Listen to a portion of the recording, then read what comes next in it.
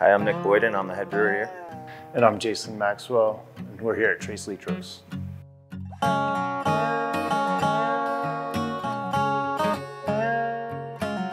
Tres Litros is a craft brewery. We have a tap room. We brew all our beer in this section right behind us. Yeah, so our tap room is pretty open air in the summertime. We have a big garage door that we have open. We have a big garage window that we have open, so it feels really open. We have a patio outside that people can sit at and some Adirondack chairs on the sidewalk.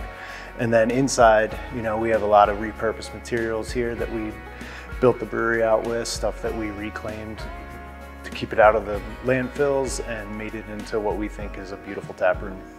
Well, we try to run the gamut with all the different styles of beers. So we have some nice classic lagers and some classic American IPAs, and then we also try to put a big twist on some of our beers, whereas we'll do a mole spiced dark ale. Right now we have a spearmint stout, so we like to play around with a few different things, and we try to make enough beer that everybody can find something that they like.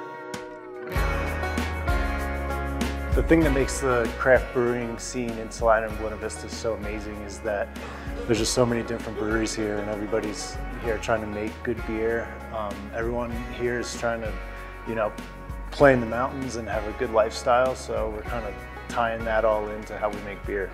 Yeah, what I think makes Salida such a magical place is that we have everything kind of outside of our back door. We've got great trails, we've got great water. You know, there's a world-class whitewater river here.